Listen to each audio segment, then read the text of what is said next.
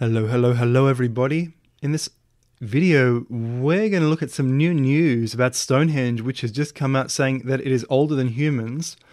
And we're going to look at why it's older than humans, why I think it's older than humans, and why they got it wrong, because that's what we always think, that they got it wrong. So the archaeologist says parts of Stonehenge were there long before any humans. And he's actually saying, and I didn't know this, I've been studying Stonehenge my whole life. He's saying that the heel stone, and shout out to sciencealert.com, he's saying this heel stone was essentially originally buried in a hole nearby, which is 6 meters in diameter. 6 meters in diameter, so that the stones of Stonehenge have always, therefore the stones of Stonehenge have always been here, always been here. Now, this is actually not a new theory, although it is being presented as a new theory, I suppose, but the speculation goes back a while. This is a new way of putting it. It's quite amazing. Traditionally, the assumption had been that sarsens of Stonehenge had come from Marlborough Downs. Now, let's look at why this is all a bit wrong, and let's look at what is perhaps really happening. Now, if we look at Stonehenge, I mentioned in a video a while back that these stones couldn't have been brought from anywhere, and the evidence is right in front of you. If you examine them, you will see that they are unevenly shaped. Now, does it make any sense to you that the stones would be brought from 20 or 30 miles away, and then they didn't bother to shape them? I mean, shaping them would only be 1% of the effort of actually bringing them over. So does that make any sense at all? It doesn't make any sense. So therefore, the stones have always been here. And it also appears that Stonehenge is far better astronomically aligned than it is shaped. In other words, these stones were probably shaped by someone else and just reused by astronomers to create a beautiful, beautiful monument. And of course, there is some evidence that more evidence that the stones have always been here. 1, 2, 3. There are 3 Mesolithic post holes. These go back to 9000 BC, about the age of Göbekli Tepe. This was a monument in the time of Göbekli Tepe. There were 3 enormous totem poles or something here. We don't know. But as you can see, only the holes remain. We don't know what was in them. Obviously, the stones or whatever have been shifted around. That is quite clear. I'm not sure if this car park is even still here, thanks to that beautiful monorail they built nearby to decorate Stonehenge. And of course, we're talking about the heel stone itself, and the heel stone was unshaped. The archaeologist in that article does speculate that the heel stone was already facing the summer solstice when it was in the ground. They decided to upright it and plonk it here, thus creating Stonehenge. And this was the inspiration for Stonehenge. Now, I cannot agree. I just cannot agree with that. Yes, there might have been some indigenous stone to the area, but do you know what? I think it's all artificial stone. I think it's all geopolymer. I think this heel stone, the reason it's unshaped, this was a slag heap, and they were mixing cement here where the heel stone was, in that 6 meter diameter hole. They were just mixing cement up. And, 70,000 years ago, and then the Stone Age people came along. After all the super catastrophes, the civilization was absolutely destroyed, wiped out, and they uprighted this thing, and they said, we'll call that the heel stone, basically. And all the other stones were here and already shaped. The reason they're so rough is they're basically poured cement. I mean, there's no other. And I'm going to prove it in this video. I mean, it's so easy to prove. And it's actually Leon Stover. If you look into his books, in the pre-YouTube, you just had to read a book, I guess, and I still love to read books. Leon Stover actually said that, he actually quoted geology reports of the 1920s saying that the stones could well have been in place, and because this sort of sarsen stone is indigenous to the area. Now, of course, sarsen means Saracen, which means someone from North Africa, which means the ancient giants from Libya that Geoffrey of Monmouth talk about. The ancient giants arrived, they played around with the stones, they brought more stones from Ireland, I think just the blue stones, which were mined in Wales, then taken to Ireland, then brought back from Ireland to here. And of course, if you look up what sarsen actually is, they say it's a very, very hard natural cement, which is amazing.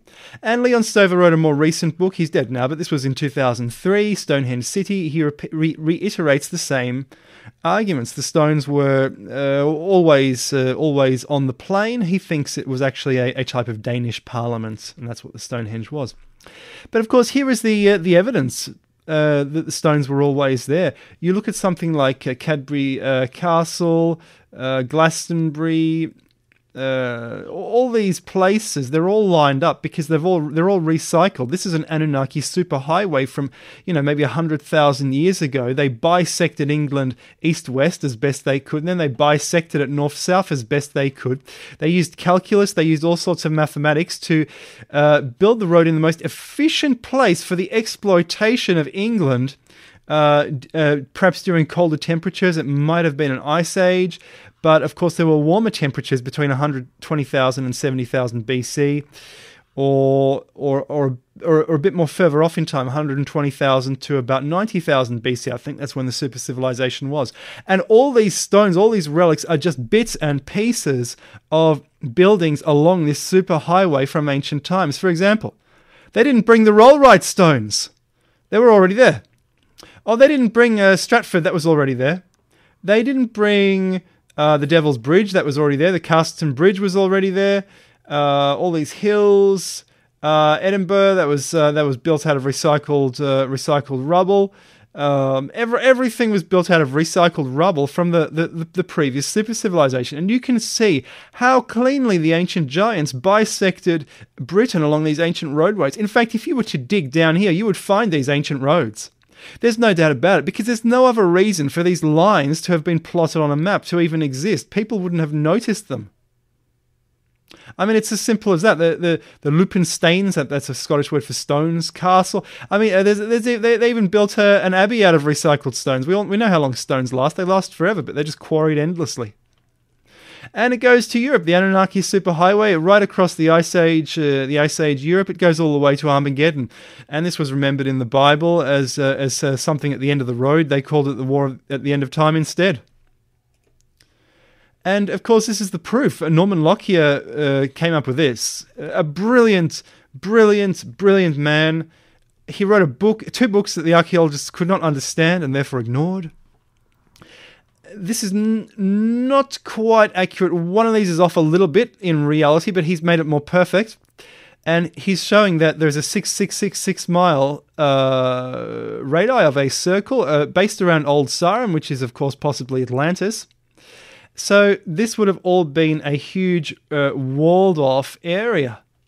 A huge walled-off area. And Stonehenge, Groverley Castle, Cleobury, maybe something over here, and there are undiscovered structures over here, here, and here, which would have been the old walls of some superstructure. And I've speculated the superstructure was, of course, something which was 3 times the size of CERN. It was basically a type of enormous cyclotron or synchrotron. And this is what the ancients would have used to help discover atomic theory and create nuclear weapons. In fact, why do we have atomic theory in the first place? In the classical era of Greece, they must have inherited it from previous knowledge. How did they know about atoms in the first place? I mean, doesn't that beg a question? So you can actually superimpose a huge synchrotron over what's going on here. And of course, the memory of the ancient giants having built it. Well, who were the ancient giants? The ones who built not just Stonehenge, but the whole damn thing. The whole damn complex.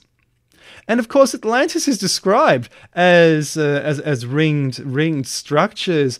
But if you actually read it properly, they're actually rings around a hill. That's what it says.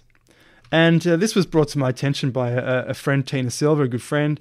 And this is quite interesting. This is Atlantis. I mean, these are rings around a hill. This is the sacred grove of Poseidon. These are some further rings.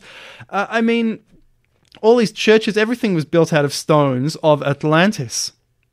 And this old Sarum is, of course, at the center of this huge structure. So 6 miles away would have been the wall around Atlantis. So Stonehenge, all these were bastion fortresses. So what happened was, you had ancient giants 70,000 years ago building a cyclotron here. Then in the Stone Ages, the Atlanteans arrived from Europe or wherever with their archery and all their chariots and everything, and they conquered the area, and they used all the remnants of the ancient ruins as their capital, and it looked like high technology because that's essentially the people who built the damn thing. And you had all this perfection and canals, but everything was already here. The Atlanteans just inherited the damn thing. I mean, how good is this? This is amazing. And it would have been more circular in ancient times, more perfect. It's just changed over time with erosion or whatever. Well, guys, I think that's what really happened, and I think that's why they're saying that Stonehenge is well. That's one reason they're saying Stonehenge is pre-human. It really is. It really does go back, I think, at least tens and tens and tens of thousands of years. The 20th century or 19th century theory that the Sarsens were brought here from somewhere else, it's garbage. They're too big for Stone Age people to draw. It's quite simple. Now, my book is available. It does talk about the Anunnaki and the Nephilim. The Kindle version is out, $3. Now, look, I made it $3 so that I could get lots of reviews. That's why I did it, and so you could read it. So I'm not just talking about something that no one can buy. So this does describe. This is definitive proof. This is the proof of ancient warfare tens of thousands of years ago, and an ancient super civilization on Earth.